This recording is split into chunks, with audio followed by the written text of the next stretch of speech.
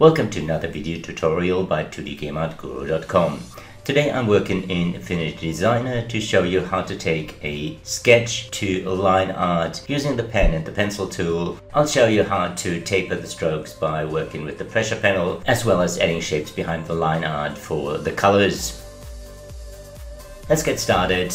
I got the sketch of a kraken I did with pencil and pen. I imported it and I will set the opacity lower. I don't need it to be stark black, that way I can see the difference of where I've been working. So I set it to 25%, anything between 10 and 25 is okay. I really just want it to be lighter. Then I lock that layer and add a new layer on top, which I call line art. I like to organize my layers for easier selection and editing later on. With the pencil tool I have the option of adding the stabilizer. In this case I tried both the stabilizer and non-stabilizer. It didn't make much of a difference. It just works faster when you don't have the stabilizer on. So for this design I kept the stabilizer off. It creates a few more nodes. The lines might be a little uneven, but I can edit that later with the node tool.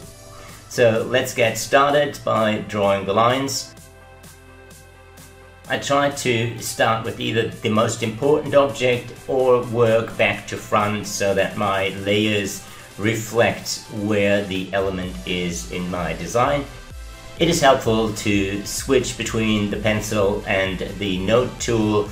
In this case I didn't finish the tentacle, so I go in with the node tool and adjust my nodes to finish that part. For this I work with a graphic tablet. I'm using a XP Pen R22 Pro, which gives me the on-screen display, making it a lot easier. You would want some kind of pen input device, either the iPad with the Apple Pencil or a Wacom or other graphic tablet. If you're using a mouse, I would suggest the pen tool rather than the pencil tool. Add the essential nodes, smooth them, and then go in with the node tool to add and adjust. It is not quite as free-flowing as drawing, but it will get you a very similar result. Now that I've added the details using a thinner brush, I can go in and adjust my nodes. This is the big advantage of working with vectors.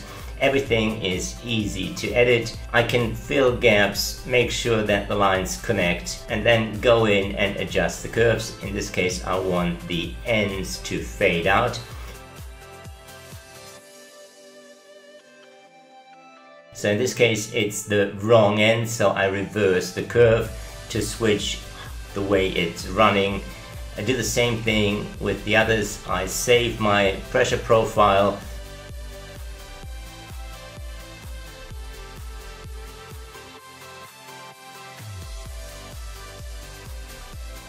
In this case I need both ends to taper, so I change that.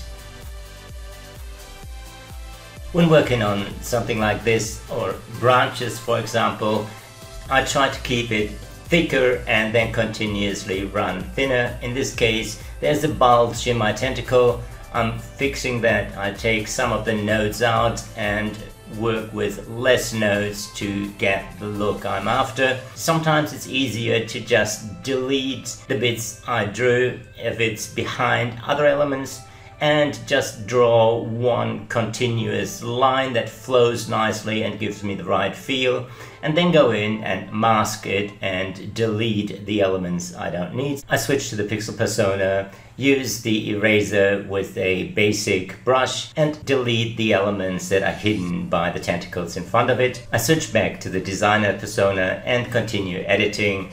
The changes I did to the left tentacle, I want to do to the right tentacle. It just doesn't feel to flow right.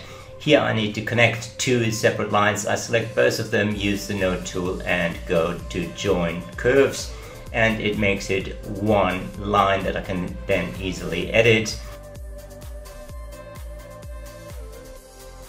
With the line art complete, I lock that layer and create a new layer below it that is called color.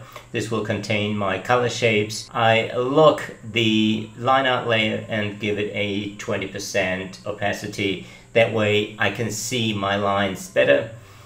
Saying that, I made the mistake when recording to not keep my outlines on these color shapes. So when I draw them now, the video recording did not keep track of the lines I drew. So using the pencil tool, I just drew the tentacle shapes one at a time. That way I can color them independently.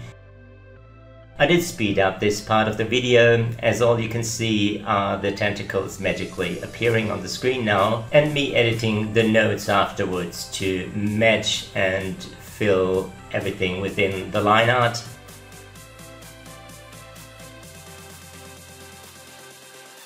Just like before, it's helpful to combine the different tools, the pencil tool with the note tool or the pen tool.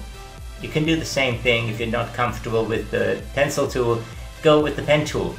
Add the essential notes. You don't have to do too many. You can do a curve and just put some on and then go in and smooth them. You can then go in with the note tool and add more or adjust the curves.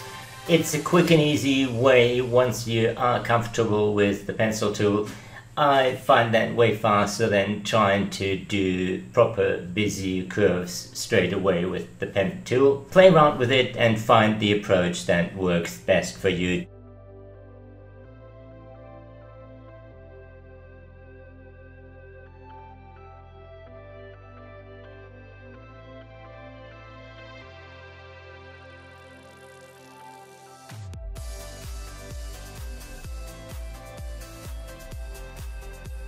With the base shapes done and a little bit of adjusting, I can now go in and color them.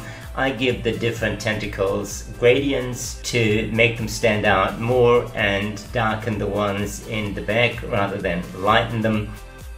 Next up are the little details. I created a new layer for those and start drawing the color shapes behind those.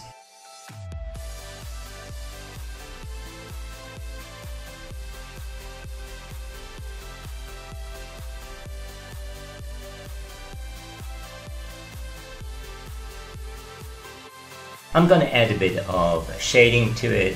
For that I create another layer, just calling it shading, and start drawing some lines with the pen tool. There'll be tapered strokes as highlights for the tentacles and the body shape. So I want them a little bit thicker and very pointy towards both ends. Basically a flat pressure curve with just one spike in the center. I want the same effect applying to all these highlights rather than adjust the layer mode for one element. I adjust the layer mode for the layer group and set that to overlay.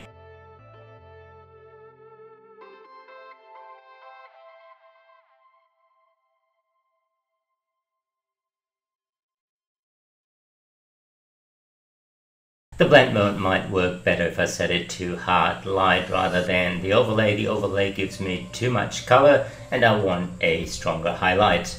And a little bit of blur and I've got my highlight. And if I create anything new in that group, it will automatically adjust those effects to the new element. The same process applies to the shadows.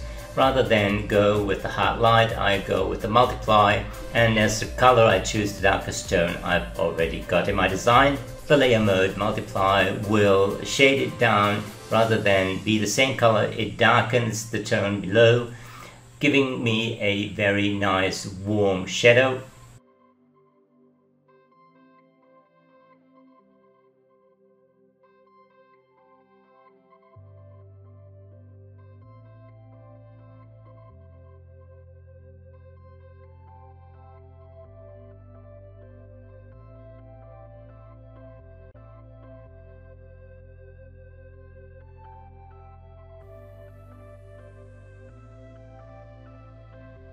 I add a few color shapes to the highlights, giving the base a bit of a pattern.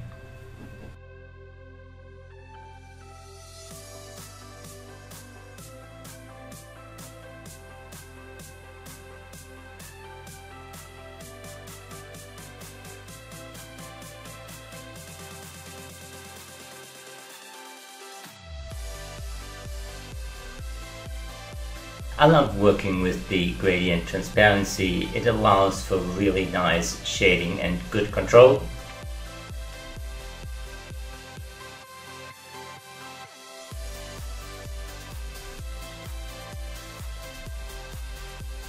I can now add effects, for example an adjustment layer that allows me to shift the colors from orange to a more purplish bluish tone.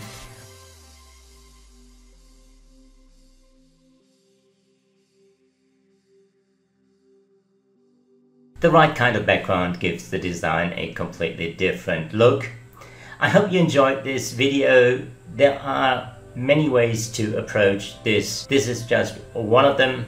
This is the way I like to do it. I find it rather fast and a lot more flexible than using a vectorizing tool and getting a whole bunch of nodes that become very hard to edit later on.